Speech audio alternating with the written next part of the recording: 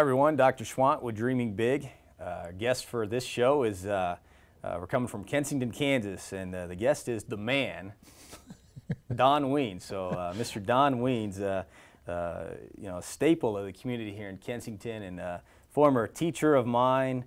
It's hard to explain you because you're just everything in the community, So and every time I get to come back and see you, it's phenomenal, So there's so much wisdom there, and it's just phenomenal. So thanks for coming on. You're welcome. Thank you. So we'll start out just as we always do with our interviews. Just tell us a little bit about who you are, and let's briefly summarize what you do. Briefly summarize. Yeah. Well, I've been here in the school system since 1964, still at it. I haven't retired. People keep saying, well, when are you going to retire? I said, if I retire, I have to find something else to do. They shut down the town. So that's then. me. Well, I don't know about shut down the town, but they'd have to find somewhere for me to go, stay out of the way. Yeah. So, no, and I've been teaching, and I'm athletic director, and take care of the football field and do those kinds of things, and I've coached, and so just a lot of involvement with the community, and it's home to me, even though I wasn't born here, but I came here right out of college and have been here ever since. Oh, you were actually a kid at some point then? Yeah, I was. Oh, okay. Yeah. Wow, that's a long time. I guess I wouldn't even thought about how long you've been here.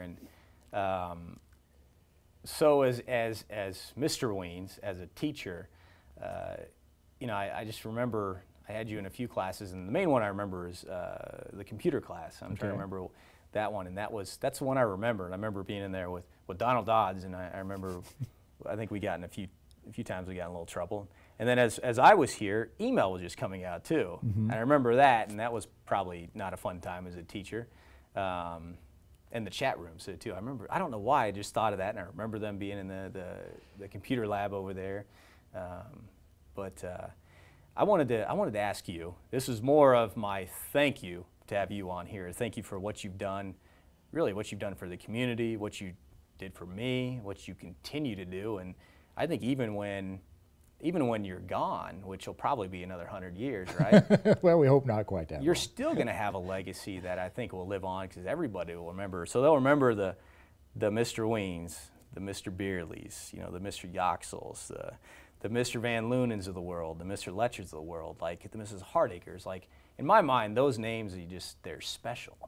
And I don't say anyone who's had you as a teacher or any involvement, I don't know how they couldn't have made a positive impact on their lives. So I wanted to get from you though, as a parent. I mean, you've had wonderful children. I think they're still wonderful, right? I think so. Yeah. We'll say they are. No, they are. But you've had wonderful children, a wonderful impact on kids here in Kensington. I want to get some of your wisdom. How do you do it? What do you do? And how do you shape a young person and continue to shape them? Well, I think probably the most important is that you care about them.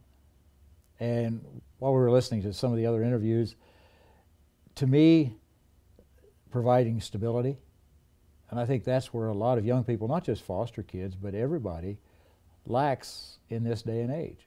We don't have a lot of stability, not just in our community, but in our families. We don't have a lot of stability in the world. And these kids, to me, they need somebody. They need somebody that says, this is what you need to do, or this is the way you need to go, or this is the way it is. And of course, my son Darren will tell you, Dad, you never gave me a chance. I couldn't get in trouble because you were there watching, you knew what was going on, and you wouldn't let me. I said, well, yeah, that's probably true. But I said, the other side of this is you knew where you stood. And I think in the foster system or the school system, I think young people need to know that. They need to know, this is where I stand, this is why I matter, this is why it's important to me. And so, if somebody doesn't matter, then there's really not a lot of life that's worth living. And we've talked about that with, there's no way in the world that I can imagine being 12, 13, 14 years old and not being wanted by my parents or by people that I've lived with and so forth. It's just impossible for me to think that or to realize that kind of a feeling. And I think one of the things with the foster system that happens with people, with kids coming into a community our size, is that they're scrutinized very closely.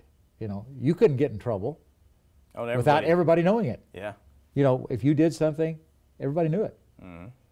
And for some kids, that's a real problem because they've been hiding, you know, hiding behind whatever feelings they've got, and nobody really cared enough to say, hey, this isn't the way to go.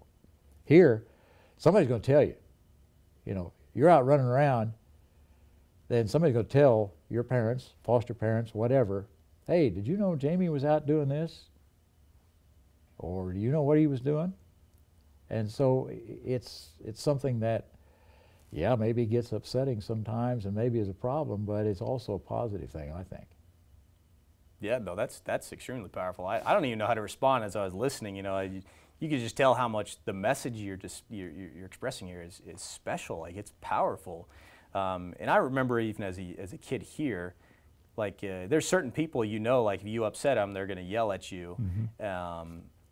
Like for you, it was one, I don't remember you really yelling at people. Like I remember you getting, I think there a couple times I remember getting a little heated, but like it was one of those, I don't think we wanted to upset you. It was more for the respect piece. It was like, oh, we can't upset the man, you know, like we didn't think that at that time, but you know, it was like, yeah, we can't disappoint him, you know, like, you know, it's Mr. Weins, you know, like, so, and I think that was the presence, and that's something, you know, I think as a father now, you know, whenever I'm interacting with people, I try to have in the back of my mind, like, what if my little girl was here watching my interaction here? What would I do?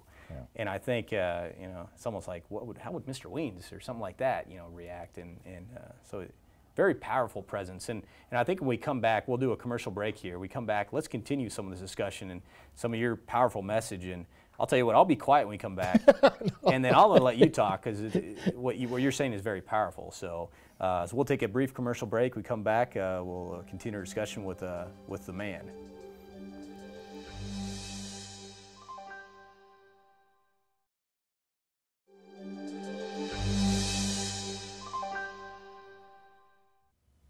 All right, welcome back to Dreaming Big. So we're here with the man.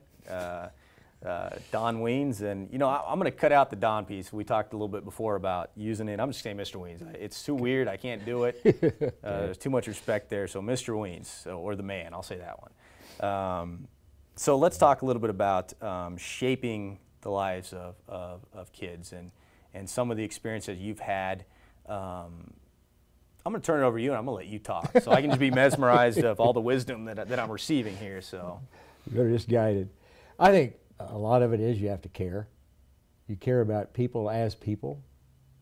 And you know, as a teacher, a lot of times it's easier to like the kids that respond in a positive way, the kids that catch on easily, and not the ones that you have to spend time on discipline or time on saying, hey, you know, you need to buckle down or you need to do this. But I think, you know, if somebody realizes that you truly care about them as a person, that they'll respond.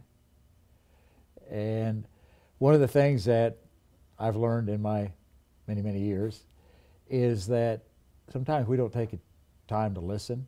You know, as teachers, one of our training aspects is that we are supposed to impart the knowledge. You know, we're supposed to let you know this is what it is, and this is what goes on, and this is what you need to know. But sometimes you have to learn from the kids. You know, learn from them and say, hey, you know, what I know or what I feel or what I think is important as well.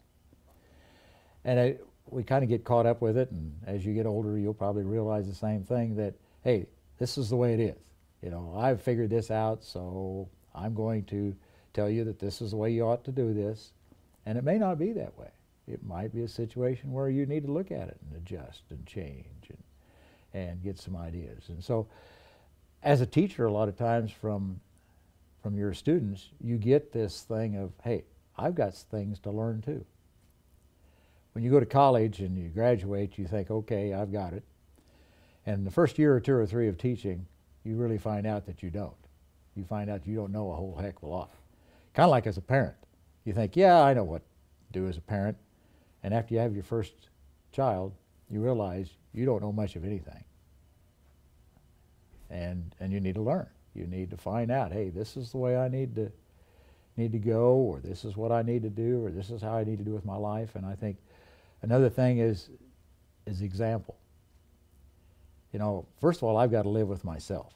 I've got to live with myself and be the kind of person that I think I can be. And I can't tell Jamie Schwandt how to act if I can't follow that same guideline.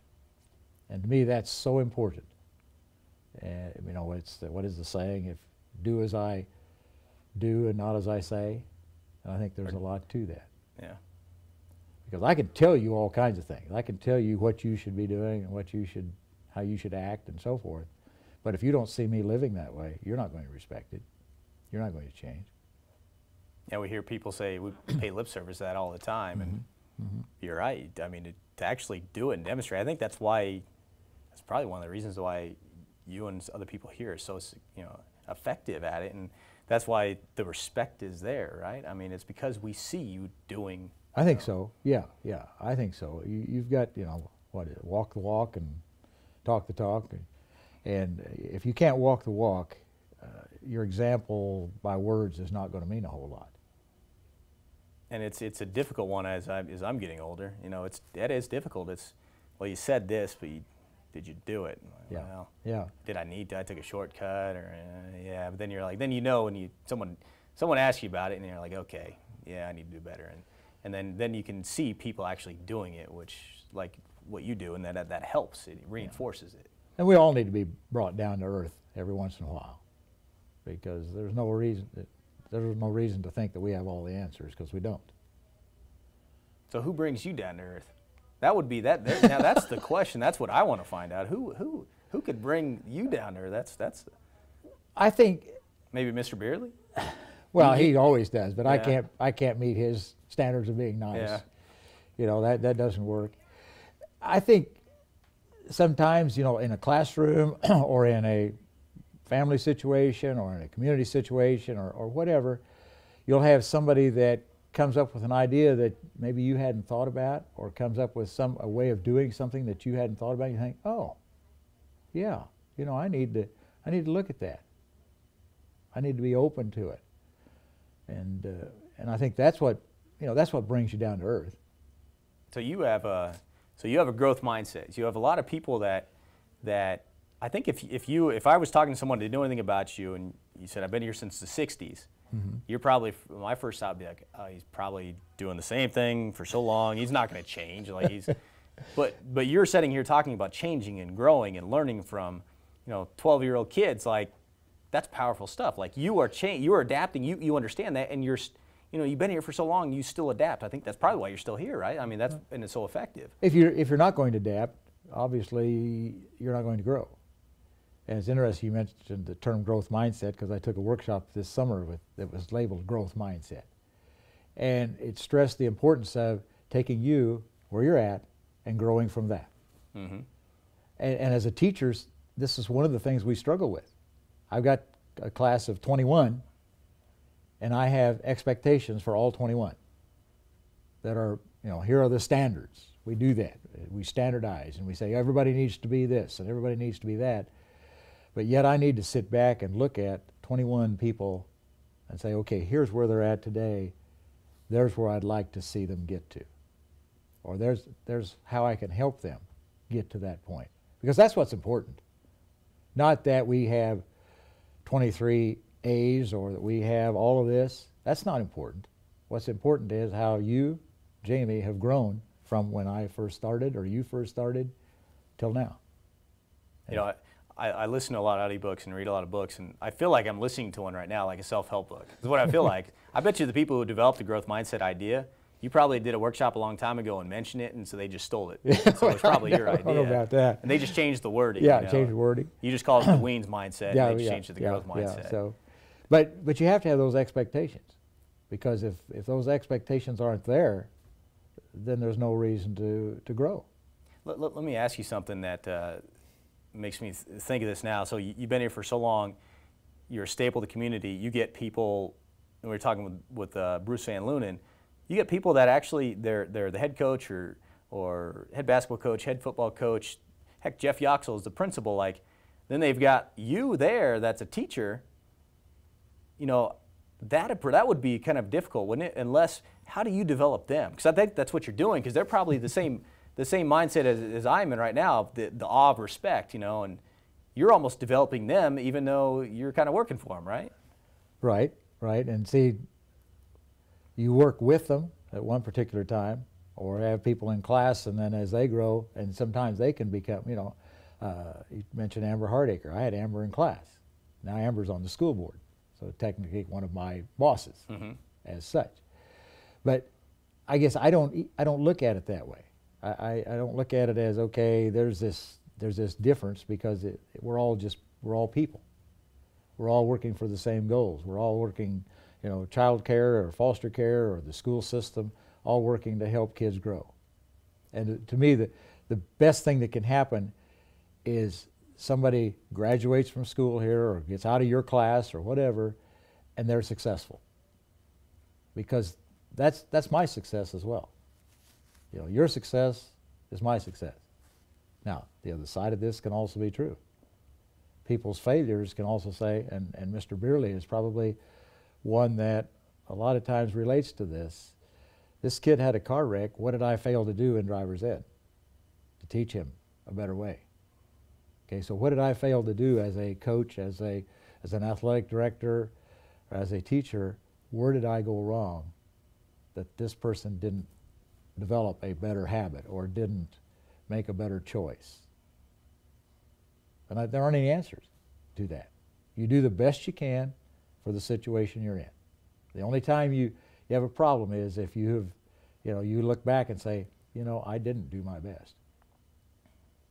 I didn't do what I knew to do. Then you have regrets. Otherwise, no. Well, see, I'm kind of, I usually don't have a problem talking. So now I have this problem talking right now, and so it's almost one of those where I have no... I've said too much then, haven't I? No, I have no response besides something corny like, this is powerful stuff. Like, I don't have any other response, because this is phenomenal. And I'll remember this interview. I don't care if anyone watches it. I'll remember this interview personally, because this is special. And I will too, because you're special. Oh, thank you. What you've done with your life is really special. Oh, well, thank you. I appreciate that. And coming back here and doing these interviews and getting people's input and thoughts and ideas means a lot. It means a lot to all of us. Well, I'm glad, and I just think the world needs to know about this little special place in Kensington and all these people that are doing great stuff. So, but well, thank you, and we'll close out the show there. Otherwise, I think this would probably be like 4 different or 5 shows. You should probably do an audio book or write a book on this so we can keep this, knowledge. But thank you. I appreciate it. And much appreciated. Thank you, Jamie. So thank you, and that'll close out our show. So thank you for tuning in, and God bless the United States of America.